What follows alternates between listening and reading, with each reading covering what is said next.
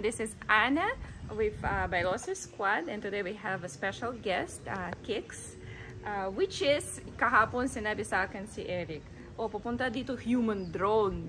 So, kung ano-ano naisip ko yung, ano ba yung human drone, ayun pala guys, dito sa Philippines, we have one developer of the drone, tapos tumatayo siya and lilipat. So, hindi ako naniwala meron ganyan, but he's here in Torres Farm today, lilipat siya ng drone. Tapos, we have a chance, before lilipat sila, habang nasa setup sila yung drone, we're gonna interview him. So, later, pupunta si Mishka kasi he's so into drones right now. And, wow, we have a chance talaga to see a first human drone. Nasa Book of Guinness na siya already. So, let's go. I-interview siya. Paano siya came up with that kind of idea and ano pinadaanan na siya. Kasi very inspiring ang story niya. Let's go. Natin, Tim and yes. So, ikaw second ang lilipad, di ba? He will show you how to do it. You like, let's go. He show it to me first na safe na safe. So, nervous? Kinakabahan ka? Hindi? Kinakabahan ako, grabe. Sabi mo, hindi ko kinakabahan. Kinakabahan ako eh. May tigas na nga lahat eh. Charot. Okay, so ito yung drone ng tinatawag ng hoverboard. There. Wow. Ganda. It's like ano, put together the electric fans and boots. Ano ito yung ano, di ba? Rolls, no? Inline boots. It's not your size. Yeah. This is actually ano, big enough to fit a lot of ano, parang Asian sizes right now. So, hindi siya sakto sa akin. It's kind of big, so... This is actually, guys, Kix. Hi, what's up, guys? This drone. I'm Sir Kix, so I'm the inventor of the first flying car in the Philippines. Or in the So, paano ka naisip yung idea? From dancing, I got into filming. Tapos from filming, I got into building drones. Okay, For the film industry. So, na-build mo yung drones before? Yeah. So, I was building drones big enough to carry big cameras. So, isa ako sa mga... I shoot mga international ads, films, mga movies. Tapos noon, from there, I started funding this project na... Dito ka na lang, sir. Kasi the drones are getting bigger. So, I was like, can I actually build something that can carry me? So, I started funding that and I started learning how to do it. It took me almost 6 years to build my first prototype. Usually kasi yung mga ganitong project is handled by multi-million-dollar companies. Yun yung sa ibang bansa. So, I had limited resources, so I had to do it slowly. So, ipon, and then research and development, and then dahan-dahan siya. So, Kix, I saw your Kix, your video about you, yung walang naniwala sa'yo. Yeah. So, ano yung, parang inspiration mo, di ba? To continue with, your Ibig sabihin, invention. Hindi naniwala, di ba? Yes. Yeah. Kasi parang, when I started this project, I kind of anticipated that people will find it crazy. Kasi imagine coming to your friends and saying na, I'm building a flying car. yeah. Diba? So, I anticipated it. I know no one is gonna believe me until I actually prove myself. So, what I did is, I had to fund the project on my own. That's why it took 6 years. Tapos, I just kept, I saw a clear picture in my head na it's gonna be the future of aerial transportation in the future. Yeah. I mean, yeah. So, sabi ko na if I don't do it, and then I see it in the next 50 years, I'll regret it for the rest of my life. Exactly. And plus, I kind of understood the technology, so sabi ko na there's no one better to do it but me, so I should do it. If So, not me, who, right? right? So, it took me a long time. Inspiration mo? What Birds. inspired you? Birds. I always like I always like innovation, and I always like anything that flies. So when I was young, I was into kites. I used to have a lot of pigeons. Yung mga remote control na mga airplanes, yan. I grew up with that stuff na. So lalo na sa mga lalaki, alam mo naman, sobrang curious kami na kaya ba namin lumipad? I mean, we do anything to fly. So, naging natural siya na sabi ko, sige nga, subukan ko. So, of course, people found, looked at it as a crazy project. Pero ako, I saw a multi-million-dollar industry in the future eh. And now it's already happening. Yeah. When I was doing it 2016, 2015, of course, wala akong nakikita na ibang gumagawa kahit sa ibang bansa. Pero, as I was doing it, slowly may mga naglalabas ng mga prototype nila. China, Germany, Japan. So I was like, oh, I was right. So now, along with my partner, si Sir Kim, we are now building this corporation to be a giant. Hopefully soon. So, Yay! At pioneers. least nauna tayong i-showcase. Pioneers to, pioneers. It's nice. You have to be a certain level of visionary if you're gonna do this kind of project, because it's not your normal, you're gonna put up a ordinary business eh. Talagang it's a big gamble. Yeah. It's a lot of money, it's a big gamble, but if it pays off, it's really gonna pay off.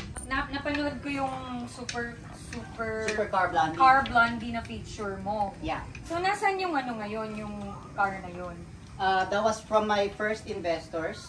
Are you planning to build something like with a car in it? Like, right now, ang focus namin ni Sir Kim is the hoverboard and rescue and cargo drones. Oh, okay. So using the same technology, this can be converted into something that can save lives, mga disaster area, yung mga nai-stuck sa mga bubong, baha, pick them up and bring them to safety. Kasi hindi naman yan mapupuntahan lahat ng helicopter. Yeah. First of all, it's very expensive to operate that, yung mga ganun. So, kaya, ito yung next best option for them.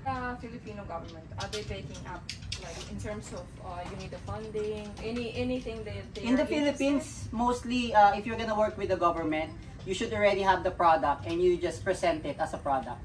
And they can potentially be your client or your customer.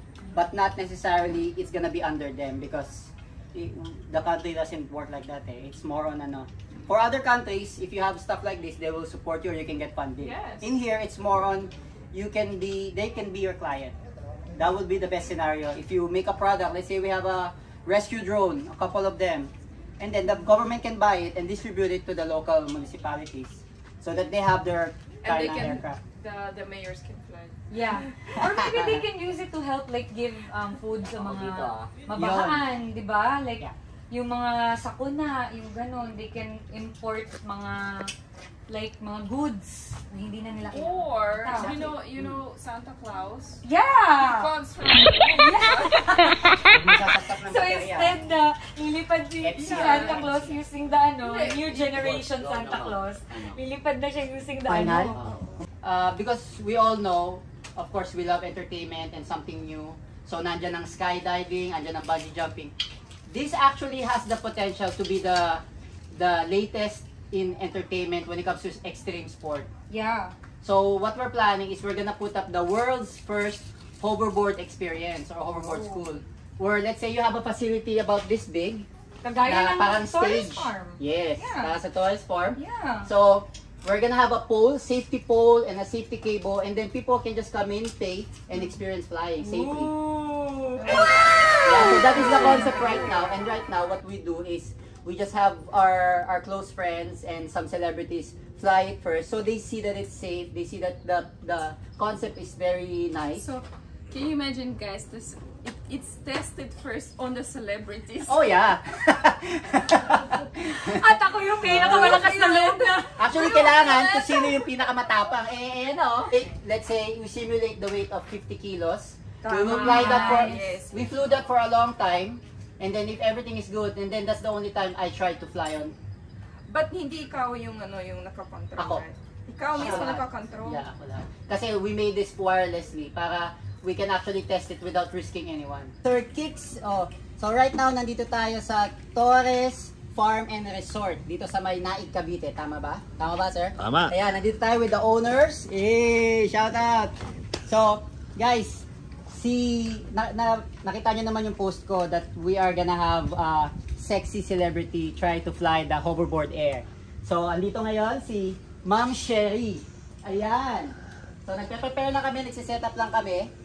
Tapos, chichempo kami na medyo mawala yung ambon-ambon. And we are actually gonna fly here, guys. Pakita ko sa inyo. Tingnan nyo kung gaano kaganda dito sa lugar na to. Ayan, no? Look at this. So, sir, yung team natin dito sa place is iba-ibang bansa. Iba't ibang bansa, no? Yes, Ayan. So, mamaya lilipad tayo sa ano.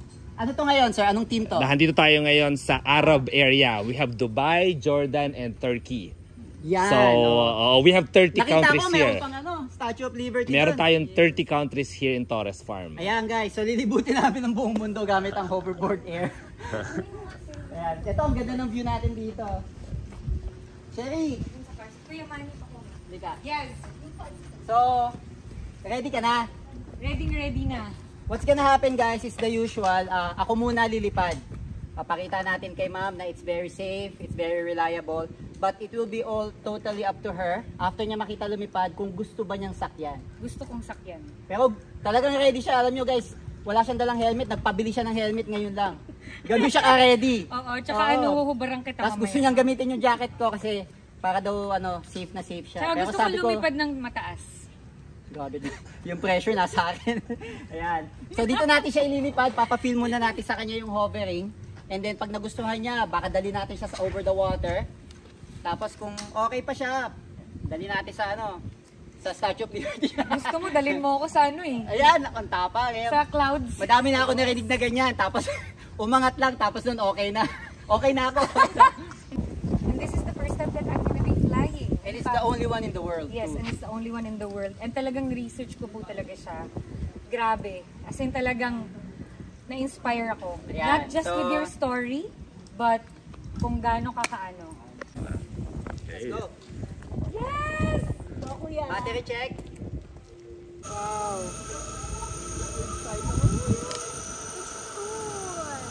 But I might want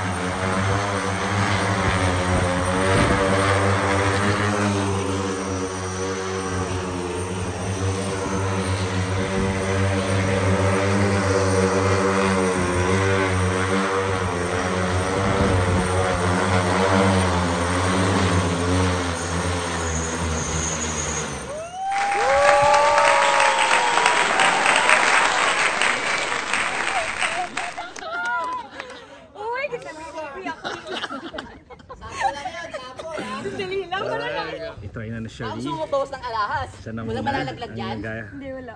Sasakay. Kasi pag nalaglag siya, pwede mapunta sa propel. Ow! Meron ka bang experience in your life na sa sobrang excitement mo, hinimatay ka? Hindi, naihilang. Okay lang yun. Waterproof naman yan eh. So wala oy, wala. Wala. Wala, okay, sige.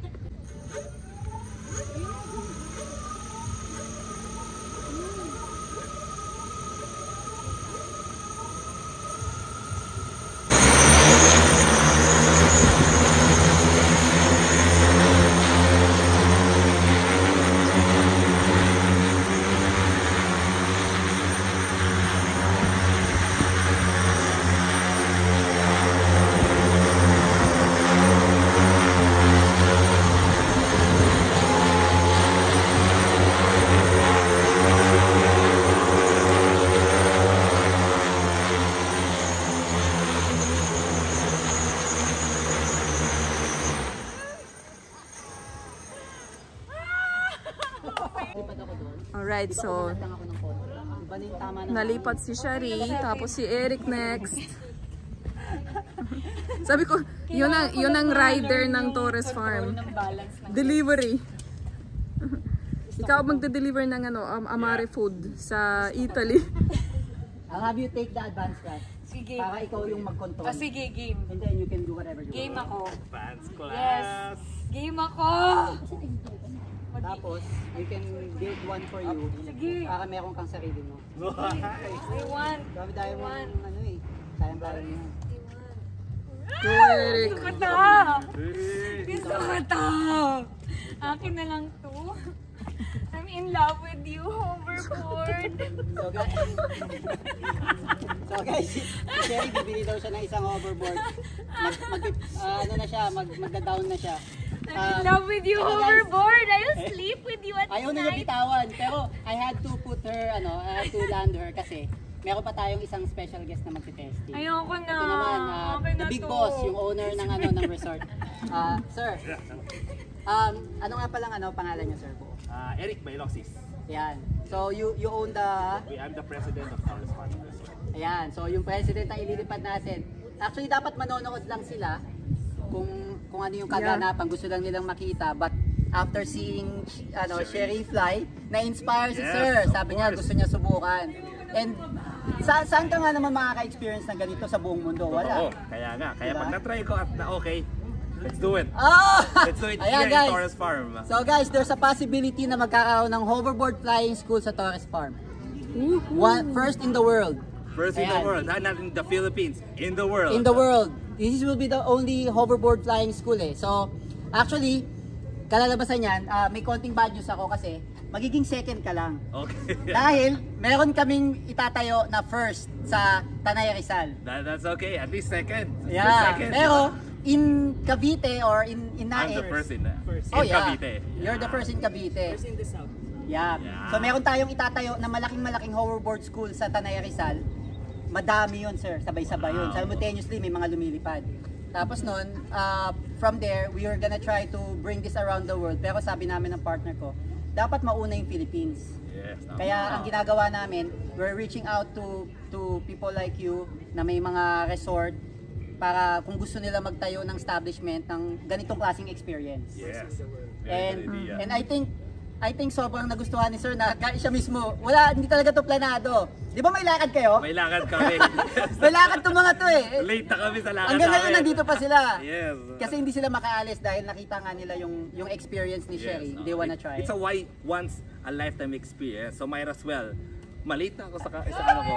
Dito na muna. At saka kung magkakaroon dito, dapat masabi mo, ako ang una. Yes, tama. Oo. Ako ang unang lumipad. Experience ko. There you go, let's Let's go. go. Okay. Taurus Farm. Lilipat ang presidente nyo. Kung if we have the whole day or the next day, we can still start. Game. Kala mo ah. Alam mo, magnuno ako ah. Buksan mo din ito. Nakancel yung lakad ko. Okay. Nasaan ang pagkain? Delivery pizza. Yeah, saan po deliver pagkaan? Amare, Hawaiian. I'm here para walang traffic.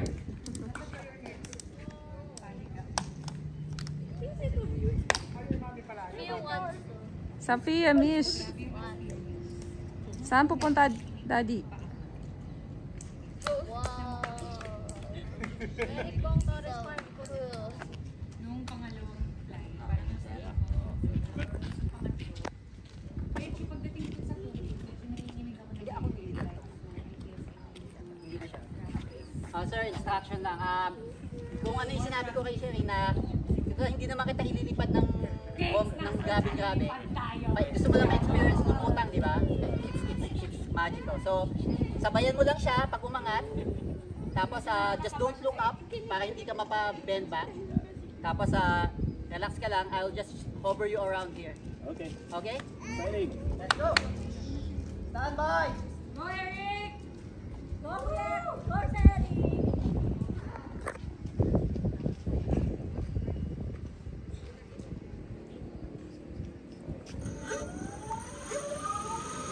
Baka mabasa kayo dyan.